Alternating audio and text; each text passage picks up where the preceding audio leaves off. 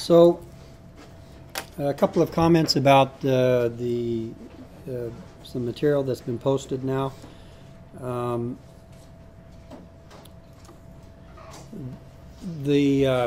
Because the book phase behavior is not used in connection with the stuff we're talking about from now until the end of the semester, you'll be wanting to know what you should be reading. So I'm going to point you to a couple of things. Let's see here. If you just go to the course stuff on my website, there should be some handouts, and there's two papers here with the name Fetkovich, who those two papers are kind of the two papers that are required reading for what we're talking about from now until the end of the semester. Okay. The first paper, probably in the order, I'd recommend this gas well deliverability paper be read first.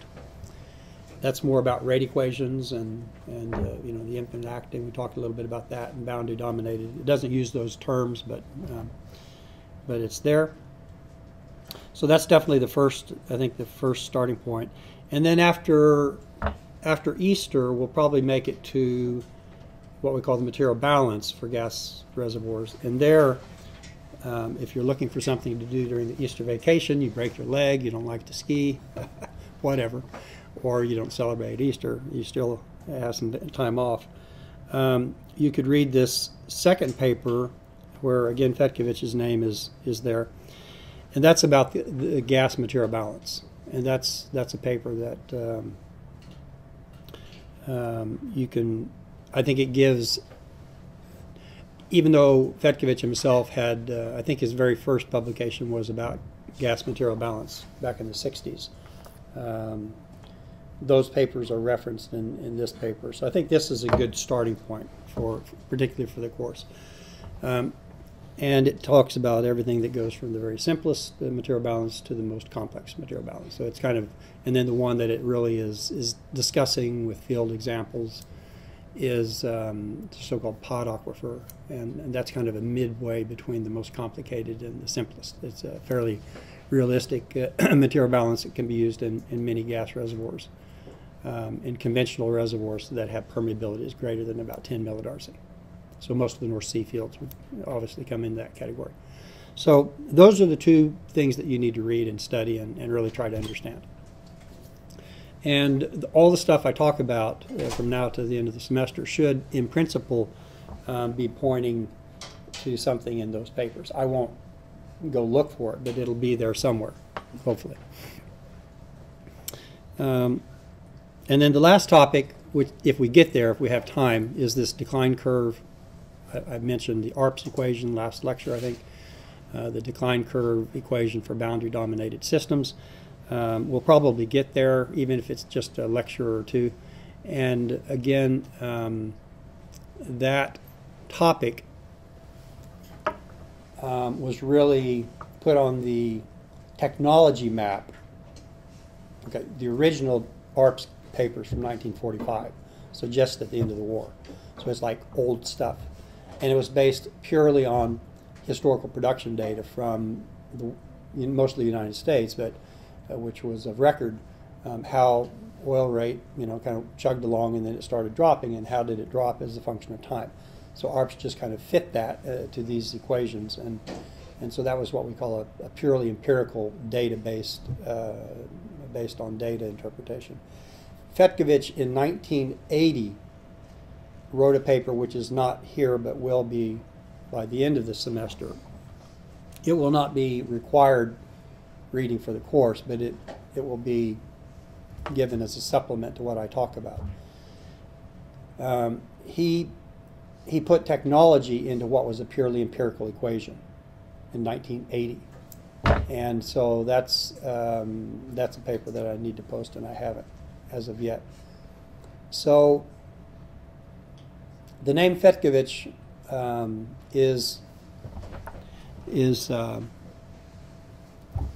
is in all three of these, and of course there are many other papers, and there are references in the three papers here where he's the author, to many other people who have worked in the same areas, the rate equation, the material balance, and there's probably 50 or 100 papers on each one of the topics, decline curve and so forth. But he really was a pioneer in all three of these areas, and so that's the reason I use the papers, because I think they, in addition to providing the basic theory, all of his publications are based on data verification. In other words, he worked for Phillips Petroleum Company, and it was just his nature. He grew up poor in Pittsburgh, outside of Pittsburgh, a small industrial city in the United States, and basically wanted to get out of the poverty of that steel mills, and basically, but he had a firm grasp of the respect for real life. It wasn't just a theoretical, teaching at a very high theoretical level. But what he did, he was respected in the theoretical part of petroleum engineering, and it was in part because he brought so much verification of the theory with measured data, which is always nice. And so that's why he's going to be a name you hear many times. So that's out there. So basically, the well deliverability paper first, this MB for material balance second, and then if at the end of the semester you want to read something else, then his paper on decline curve analysis will also be there. So that's the one comment I wanted to make about the reading material.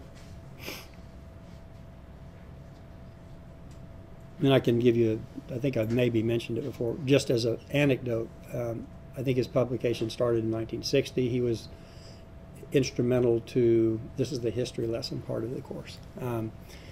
He was instrumental in the first development of the North Sea, both in Norway, the Ekofisk area. By then he was basically the head reservoir engineer for Phillips Petroleum Company. He was very active in the Hewitt gas field development, which was the very first big field developed in the North Sea, the gas field I've mentioned before. So he started these publications in the 60s and continued to publish through his retirement around 1990 something. And I think it was around 1990 that he only had a bachelor's degree from University of Pittsburgh on his accreditation. But he'd done all this work, and so I recommended that he maybe compile his collection of publications into a book, if you will, and submit it as the requirement for what's called the Doctor of Technology degree here at the University of Trondheim. Has this kind of degree, and it's basically a degree I think no longer in existence, but the idea with the degree is that if you've done independent research, you're not supposed to have an advisor, and you've done independent research, published it, and had it in a sense adopted by so-called peer-reviewed journals, then it's evaluated for the degree of doctor. It's much similar to what the Norwegian medical doctors, when they get a doctor's degree, not to practice medicine, but a doctor's degree academically, it's much the same kind of thing. So he did that, and he received his Doctor of Technology degree here at the university. I think around in the 1990s. I don't remember. And I think that was very nice. There was on his committee was at the time not just Stanford University's most famous professor, but probably the entire industry's most famous professor, Hank Ramey. Hank Ramey was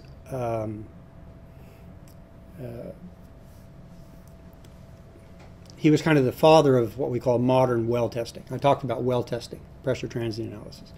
He was like the guy, okay? And most of the technological bosses who are still like in Schlumberger and all the heads of all the the companies, if you look at all those people, they probably all got their PhD at Stanford about that time when Ramey was there, and if they could associate themselves. So Ramey was one of the committee members, And the other committee member was, I believe it was Rajapal Raghavan, who did his PhD at Stanford University, I think, with Ramey. I think his first master's degree was at the University of Tulsa, and that's where he ended up teaching as a professor for many, many years. And Raghavan has written a book on well testing. It's called Well Testing. It's about this thick, and it's probably one of the most detailed mathematical books covering the subject of well testing. And it's, if you're really interested in working with Tom Yelmert and well testing and differential equations and stuff, that's the book you need to try to start to understand. So anyway, Raj and Hank Ramey were on the committee of Fetkovich, and they so he's kind of part of our university, so to speak. So it's nice. Let's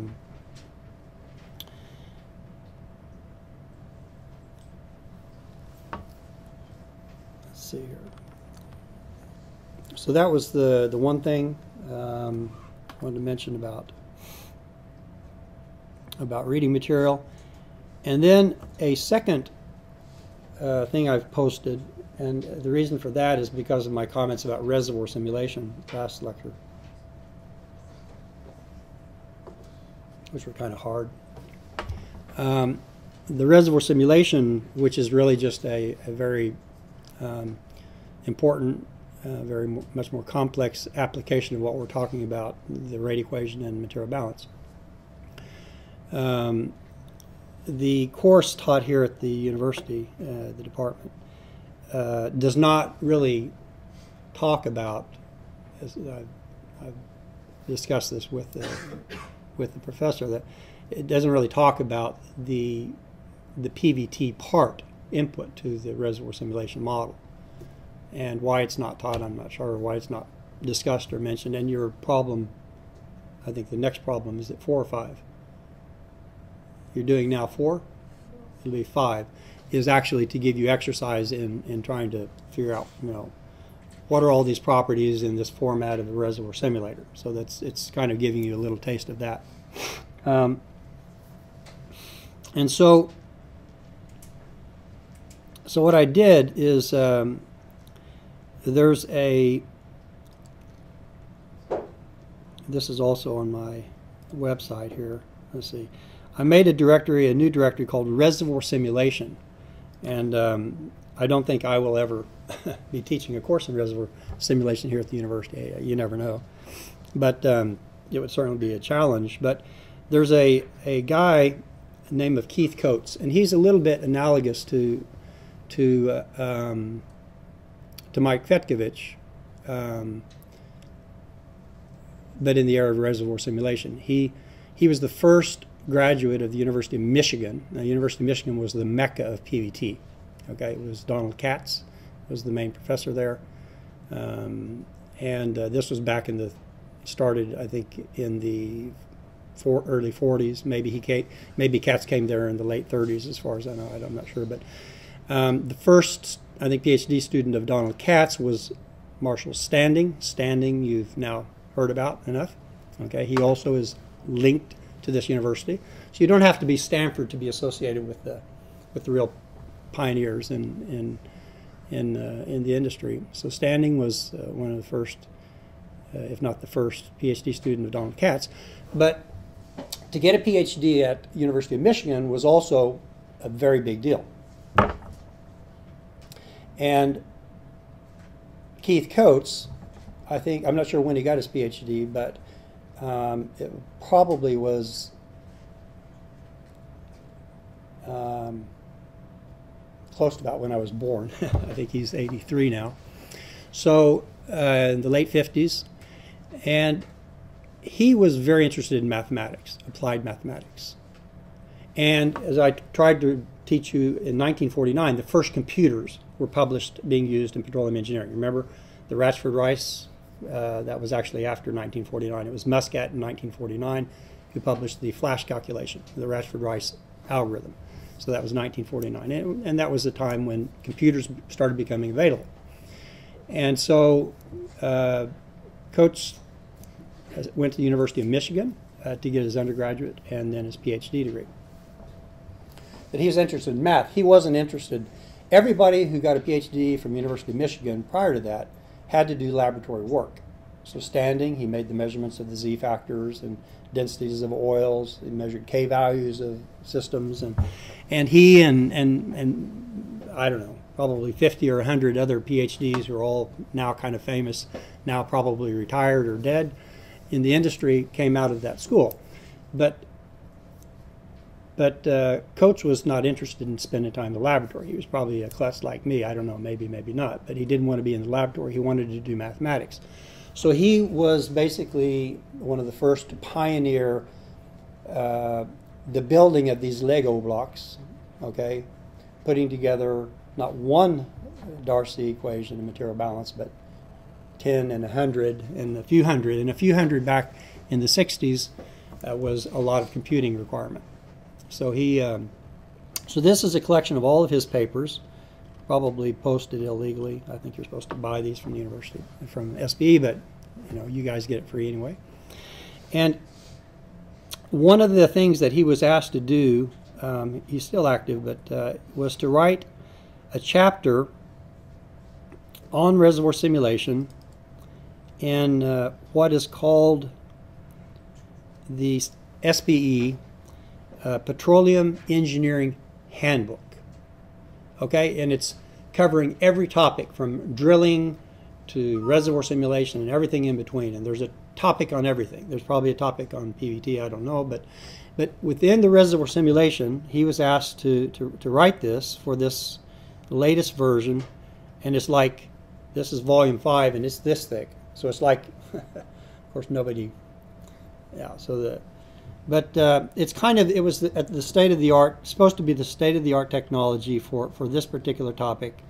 And whenever it was finished, I don't remember, maybe 5, 10 years ago. And he asked me, well, first he asked all of the people who he, I guess, had a lot of respect for, who had done work in reservoir simulation. These names are quite well known. Dave Ponting, he wrote the Eclipse 300, the compositional simulator, which some of you will use. We've got Tony Satari, who was co-author of the book with Khalid Aziz, who's now a professor at Stanford University. John Killow, one of the industrial giants at Landmark, Halliburton. John Wallace was a specialist, if I remember right, on solving matrices, very complicated matrices, because you get these monstrous, matrices. And I, in all honesty, it's not my area. This is streamlined simulations, a whole new brand of simulation that came out, I think, of Stanford University about 15 years ago. This is Marco Tila, who's kind of the guy there, and I think his partner in crime.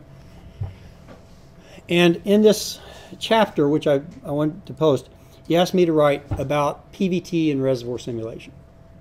Okay? So I thought that since if you do take the reservoir simulation course here at the department, nobody's going to talk about PVT. They're going to talk about forward differencing and backward differencing, and I don't know what they're going to talk about, the things that these other people are writing about. So it's probably a good chapter to read regardless if you're going to do reservoir simulation. But it's kind of my last hope that you'll see PVT in connection with what you'll usually do in reservoir simulation in the future. Anybody who becomes a reservoir engineer here will do reservoir simulation. And so this is at least my best stab at how PVT is related to reservoir simulation. So this is out there as well. So it's not to read now necessarily, but it's for the future. So those are the things that I have posted. Okay. So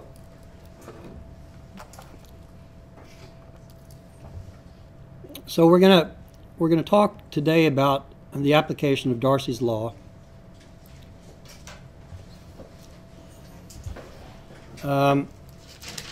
And if we talk about flow in the horizontal direction, X or Y, that can be written as K over mu, and then the pressure drop, since there's no gravity involved, dx. Now don't get this x confused with oil molar composition. Okay, there's no subscript. It's just the dimension x.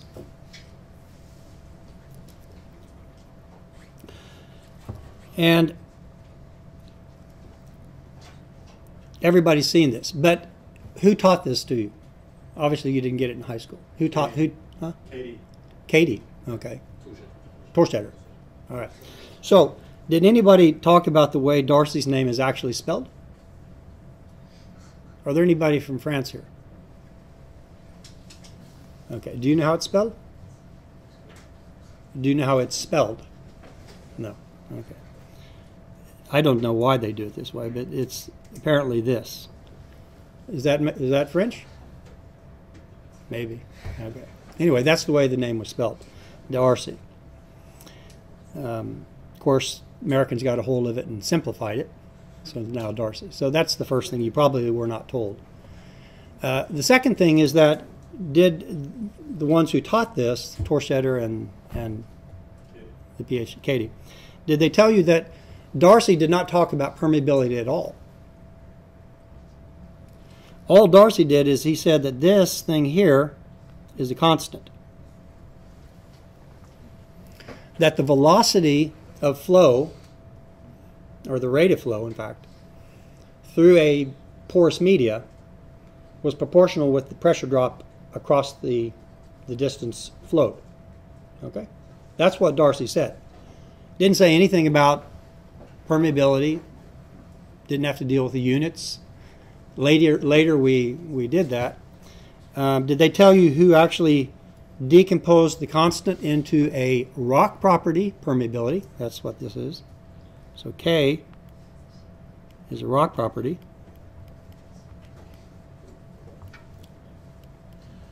Okay, and mu, as you know, I hope know, is a fluid property.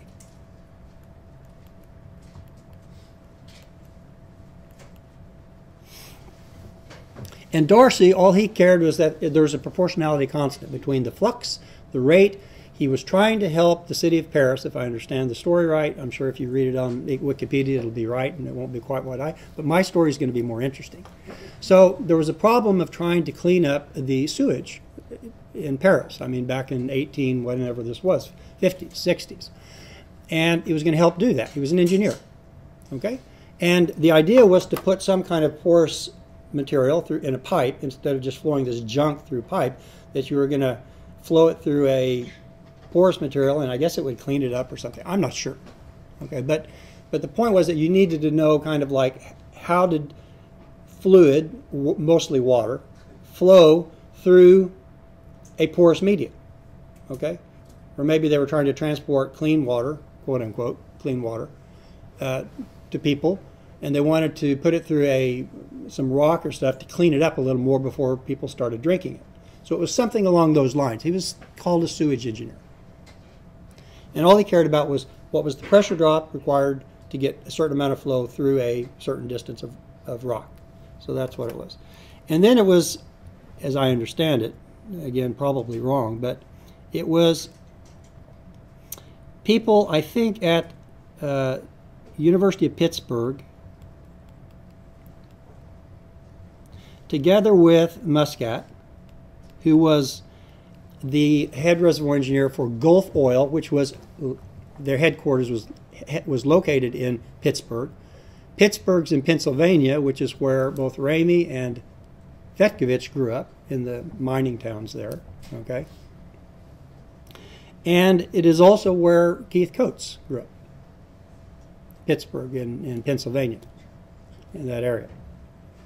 So it was kind of the small mecca of future petroleum engineers, you know, in the old days.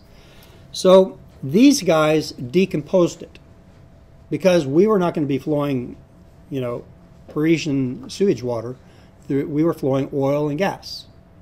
And so they made this differentiation between the rock and the fluid property. And I think it was in the 1930s. And I think there was a guy by the name of Botset. This is a little before my time, and I probably should know this better, but these are the people that actually did this decomposition into Darcy's law, what we use today.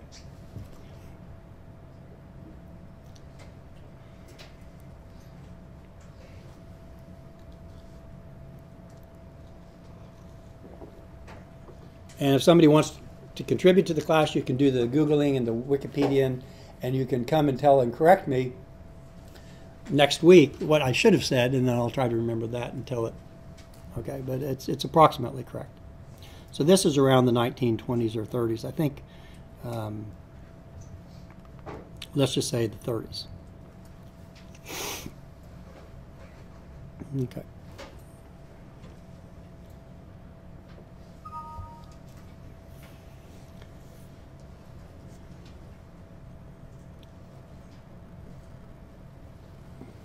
So, let's see here.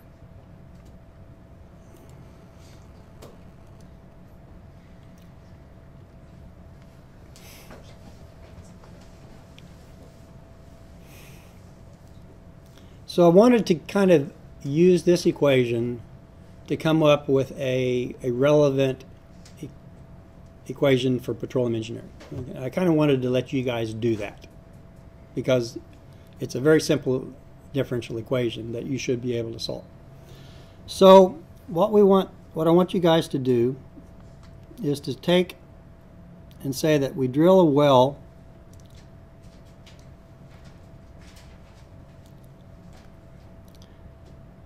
into a formation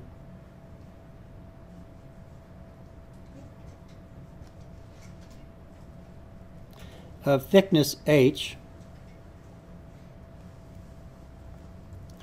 and I'm going to make this a very idealized piece of rock, but it's, you know, it's better than talking about sewage in Paris.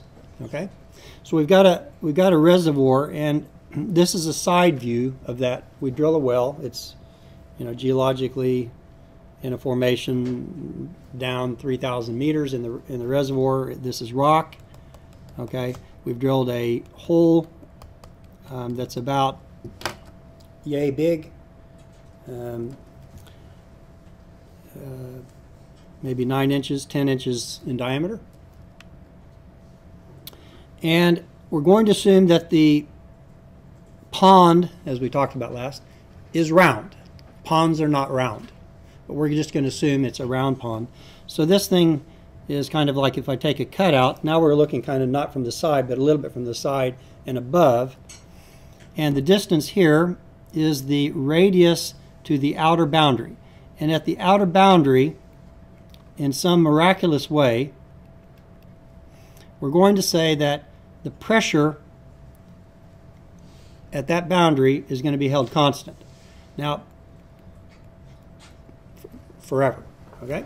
This is going to be our first simple assumption. Now, how that could ever happen, we would have to have, I don't know, an oil reservoir and have to inject water at the outer edge to keep the pressure constant. It's not going to happen. But, okay, let's just make that assumption. And this thing actually goes around, you know, all the way around 360 degrees. I'm just not drawing it. So the total area is a whole 360 degrees, and we're just looking at a piece of the cake. This is the thickness. This is the rock. And then we're going to impose, okay, and then, well, let's okay, so this is the center line of the well, and this radius of the well here we call RW. And if I said it was like 9 or 10 inches in diameter, then it's half of that. Okay, and if you want inches in centimeters, you have to multiply by 2.54, 0.0000, because it's an exact conversion, 2.54 centimeters per inch. So that's about just to make it simple, 5 inches, which is times 2.54, maybe 4 inches. Let's make it 4 inches, and we get something around 10 centimeters in radius. Okay, I think that's about normal. 4 inches, around 10 centimeters radius. And then the distance out here, RE,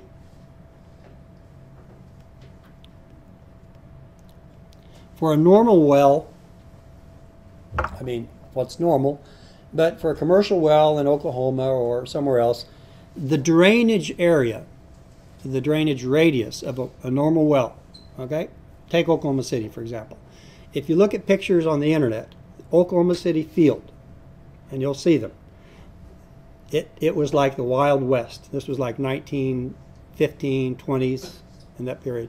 They had a well, they had maybe, in the building size here, they might have had 3 wells, okay?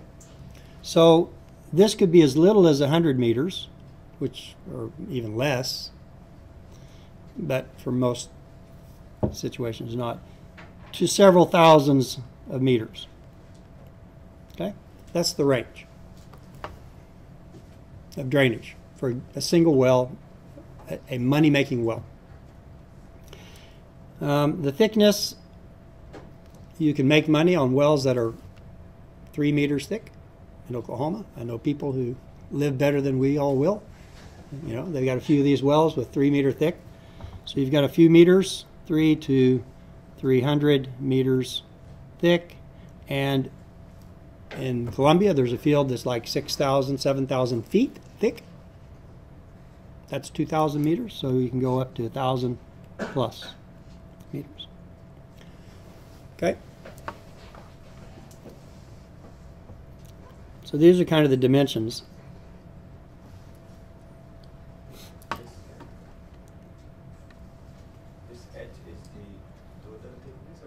H would be the total thickness of what's producing oil. That's oil or gas. Well, we're going to talk about liquid here in the beginning because you guys are going to drive this equation, okay? Like it or not during the break. So we're going to talk about liquid. We're not going to talk about any compressible gas or anything, okay?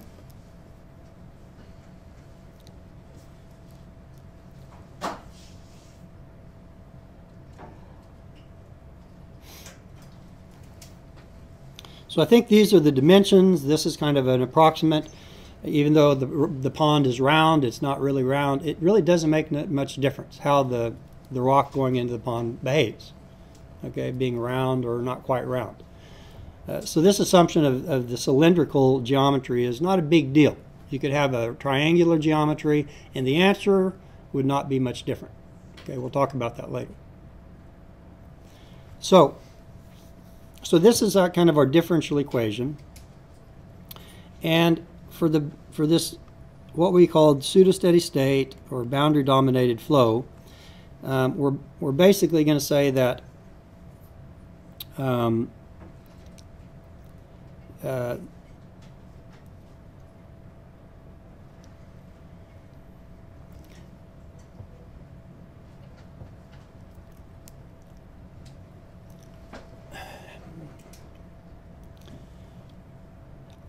I told you that boundary-dominated flow, you could measure it if you went into the reservoir and you measured how fast was the pressure dropping at any point. That's how I told you could do it.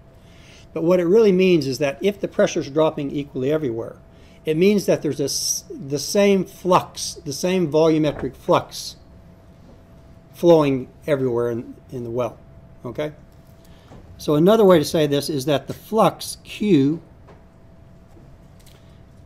okay, and I'm going to put oil in here, okay, just to make it a little more interesting than, water. I'm going to say we have oil in here.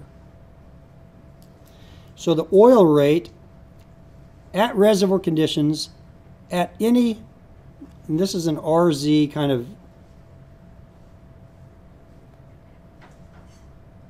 there's an RZ, what do you call it, coordinate system, at any radius, and Z is constant.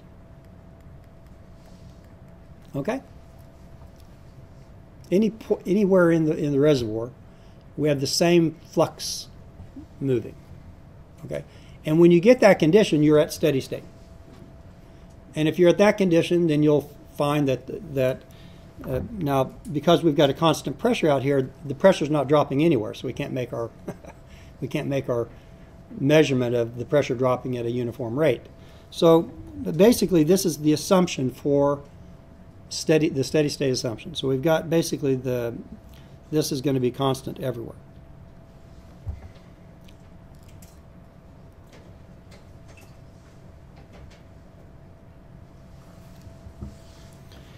And we're going to say that this well is open. There's no pipe. We didn't put casing. Or if we put casing, we shot holes in the casing. We call it perforations. From top to bottom. Okay, so basically you have, there's no resistance to flow at the boundary between the well bore, this is called the well bore, and the rock. There's no resistance to flow, extra, pipe or anything else. So we basically have the same kind of flow going on at any Z. So then we don't really have a two-dimensional problem, okay? So it makes it a little bit easier. The only dimension we have, things are going to be different, is in the radial direction. But even in the radial direction, the volumetric flux, or actually the mass flux, if you want to get, you know, picky about it. But since we're assuming density is constant here, okay, then if it's a volumetric flux or a mass flux, kilograms per day, it doesn't matter. Okay, it's actually a mass flux. I kind of skipped this over. That's material. That's a mass balance. Okay, and the fact that if we're going to assume that the density of this oil is constant, it's not dependent on the pressure, which varies from in the wellbore outwards. We're just not going to worry about that pressure dependence. Then we can make this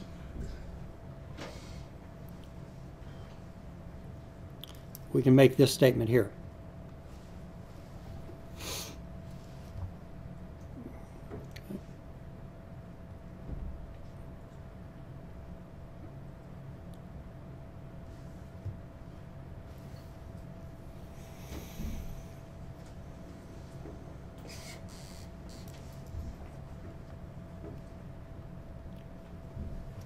We're also going to assume that the oil viscosity doesn't change much for whatever reason. We're going to basically say it's constant.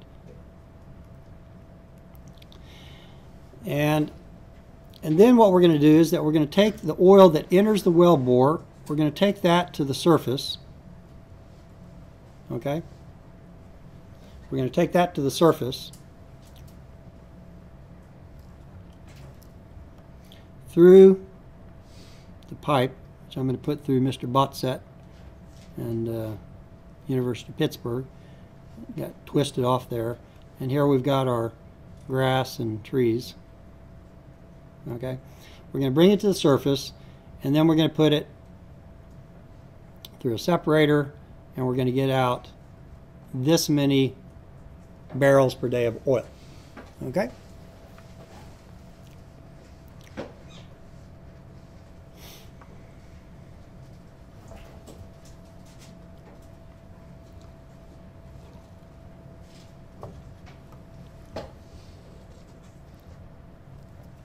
This is our process.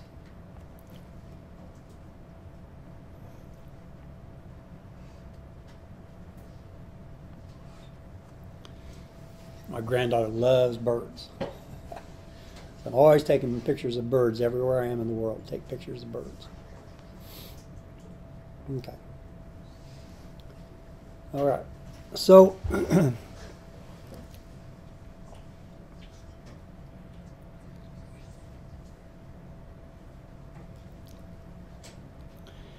and let's say that the initial pressure in the reservoir, like this, shallow well, maybe this is your well, you bought some land in Oklahoma, you settle down and you drill a well, and you get, maybe it's not very much, 100 bar, for example.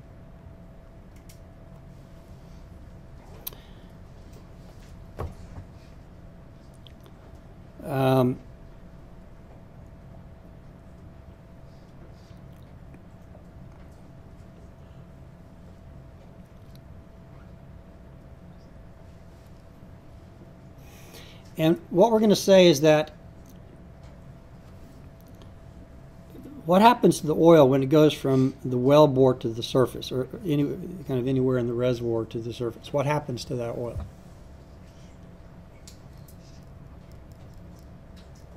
In general.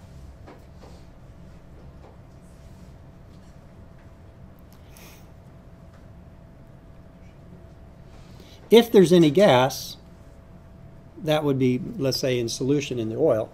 If there's any gas, if this is greater than 0, then this oil right here will be less than the oil rate that we're talking about down in the reservoir, which is constant everywhere.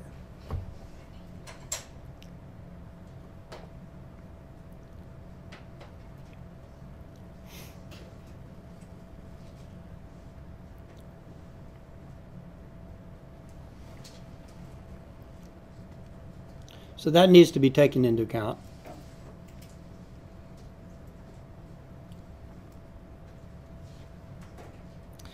And we're going to so simplify this problem so as not to make your life any more difficult than it already is. You guys are experts on Blackwell PVT tables now. I'm going to show you the assumption from 20 bar to 100 bar that for practical purposes, this is 1.1.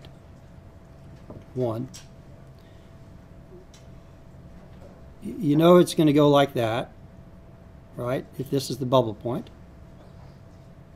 And then this will go down like that. And for the viscosity, let's say that it's a nice oil.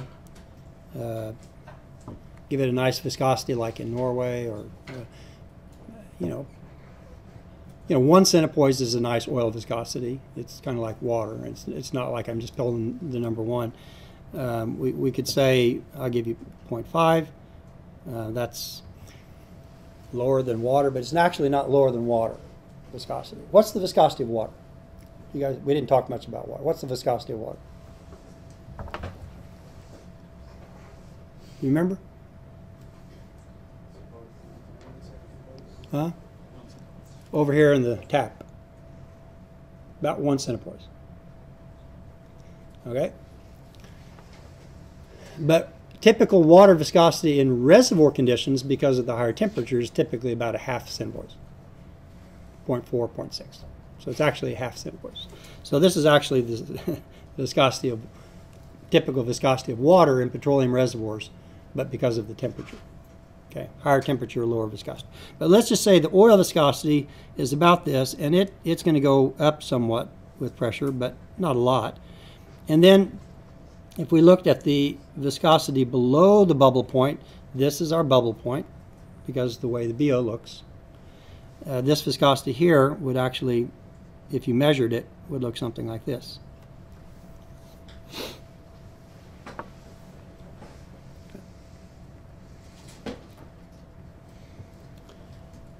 And the way I've drawn this, I'm just going to tell you that making the assumption of this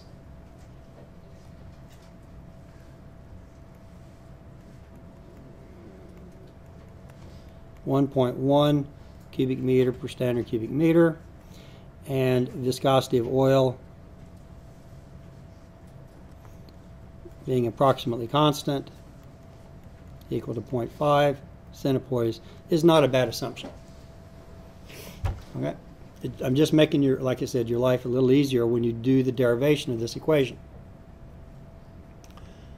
So what I want you to do, you're going to have a break. You can use the break to do it, or you can not use the break to do it, but I'll let you have 15 minutes into the next hour.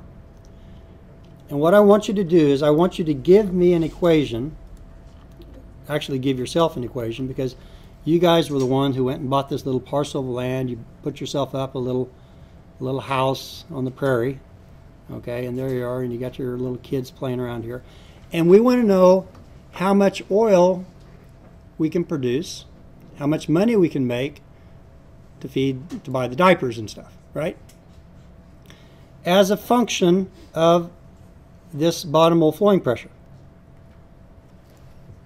Because I can buy a pump in Oklahoma, I can run a pump down. I don't want to get into pumps. I can run a pump down, and I can keep that pressure right at 25 bar or 50 bar, whatever I want it to be. Okay? So I want to know how much oil, and that's sellable oil. And by the way, today, thank goodness, for some of us, What happened to the price of oil today? Just went over 40.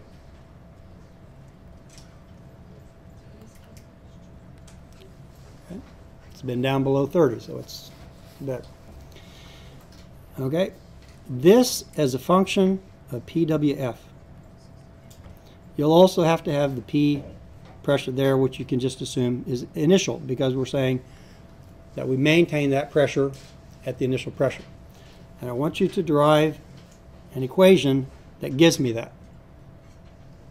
And I want you to do nothing more than taking Darcy's equation here to do this.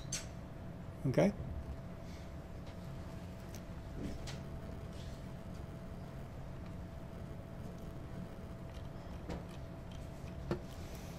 So this is the challenge.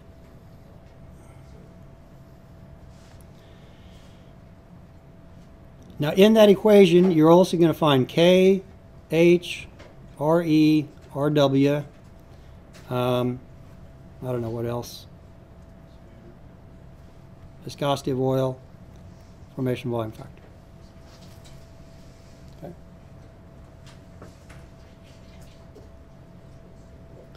I gave you your H, it's 3 meters.